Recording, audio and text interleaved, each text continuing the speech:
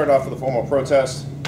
I should have 5 to 7 minutes to give this evaluation since that speech was supposed to be 12 to 15. Second, that was not actually Ramesh, because Ramesh, who is a member of our club, has facial hair, and that man does not. I know, right? Ramesh, your speech was about reading out loud. You're supposed to read a story. You're supposed to read something and then talk about it. Your story was a book report that was done by your son about a story. It did not lend itself well to the actual assignment.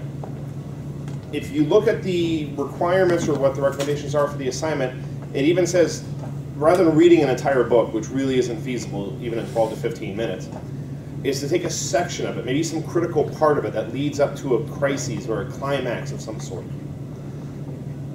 The book report itself, since most books do end up with a climax of some sort, the book report itself does follow that, because you're going to get to the ending of the story. What was the climax of the story? But because it's a retelling of the story, it doesn't lend itself as well to being interpreted as, say, even when Bill was doing some of the fairy tales, where you actually get into the story and you can show emotion and talk about, you know, fee, fi, fo, fum, and the giant goes after him. Along those lines, one of the other requirements for your speech was that it looked spontaneous. Absolutely think so. Did you read through this book report before reading it here? No? Okay. So, interesting requirement was to make it look spontaneous when you already know what you're talking about. That's got to be hard to do. So in your case, obviously it was spontaneous, and since it's something that's going to be lengthy, I wouldn't expect anybody, maybe Jim, to be able to get up here and speak for 10 to 15 minutes without looking at anything. So it's definitely something where you're going to have to read from. When it came to the actual reading, the fact that it was an essay didn't lend itself well to some of the things.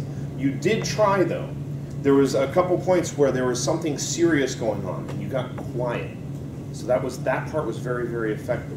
But there were times when you got loud.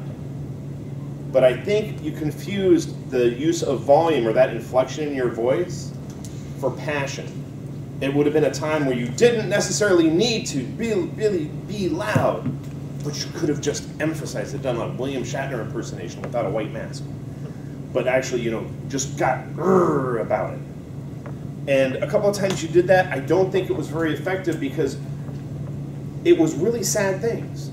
Especially when the lady was having problems during childbirth. You're like, but unfortunately, as opposed, and then you went into something quiet. I think the whole thing, you know, the never going to come out, all of that should have been quiet. We should have been on the edge of our seats like, is it going to be a problem or not? So, your job of giving the reading was acceptable. The reading itself probably wasn't best suited for what you're trying to do. But you did a good job of trying to relay the information that your son was trying to relay in the book. So I'd encourage you to take a look at some of the things that I highlighted in here, and next time you have to do something similar, try and do those things or take that into account when giving that speech. Thank you.